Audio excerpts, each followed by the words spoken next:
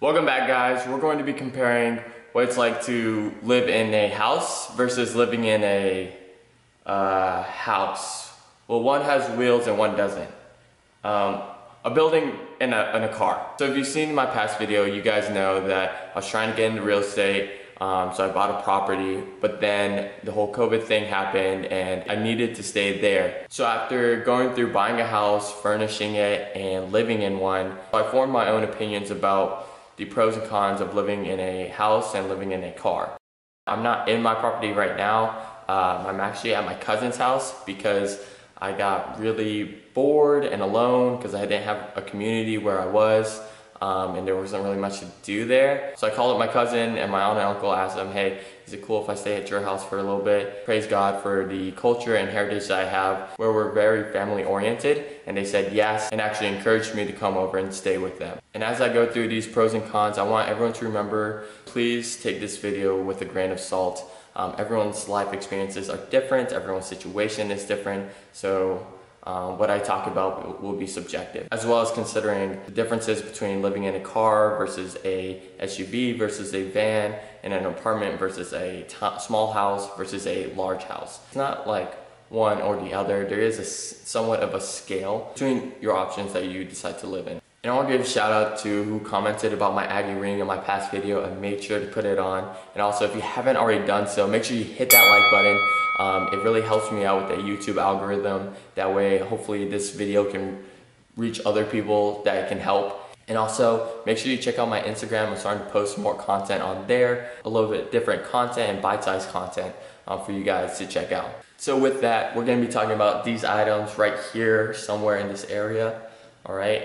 And let's get started. So the first thing being space. This is an obvious one. You're just not gonna have as much space in a car as you would in a house. You have a lot more space for activities, you can stand, you have a lot more storage. However, I've noticed some people may have the urge to like fill up that space. So you have this open area and they think, oh man, maybe I should put like a drawer here or a table here to make sure my house doesn't feel empty. Or if you're like myself and you don't really mind having an empty space, sometimes people, like I think subconsciously, will start to hoard things. For an example, let's say you have a toaster and you want to go buy a new toaster that's better, and so you go out and you buy this new toaster, and then you decide, you know what, this old toaster, I could probably give it to someone else, or I could sell it, or you know, I'll keep it just in case this new toaster breaks, and for whatever reason you decide to keep it because you have the space to put it away. And after an hour you totally forget about it, and that hour becomes a day, becomes a week, becomes a month,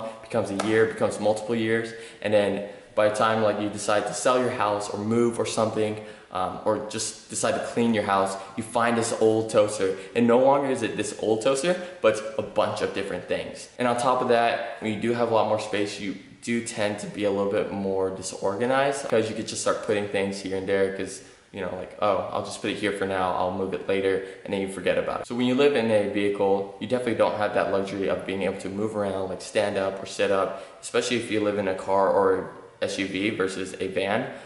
You may be able to have a little bit more space in a van, but in general, you don't have as much space for activities. And also, you can't own a lot of things, and you may have to let go of some or a lot of sentimental items of yours.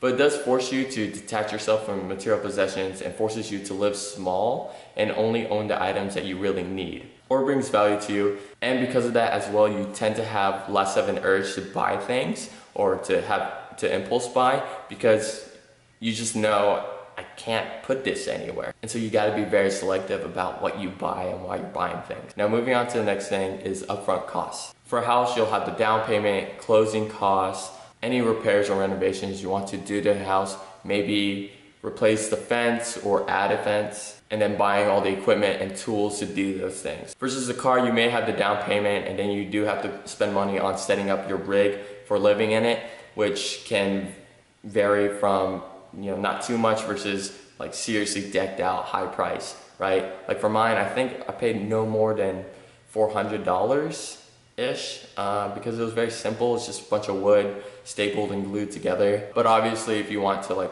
build in an AC unit or a nice refrigerator, toilet, shower, etc., if you live in a van for all those things, it does bump up that upfront cost a lot. And you may also have to set up a gym membership if you live like in a car or an SUV and you have no access for a shower or toilet, etc. But in a general sense, you definitely should expect to pay less upfront costs for a car versus a house. And so from there, let's talk about maintenance. With a house with a lot more space, you have to do a lot more cleaning, and then you also have to pay for electricity, pay for water, pay for home internet, pay for TV services, paying for lawn care, or doing it yourself, which is time and effort there. And then any house repairs, like fixing a roof. Versus a car, you don't have as much space, so you don't need to clean very much. But you do increase your auto maintenance in terms of like changing out the fluids, like your oil, brake fluids, or transmission fluids, any type of fluids, your brakes as well, and increasing the amount of gas that your car uses,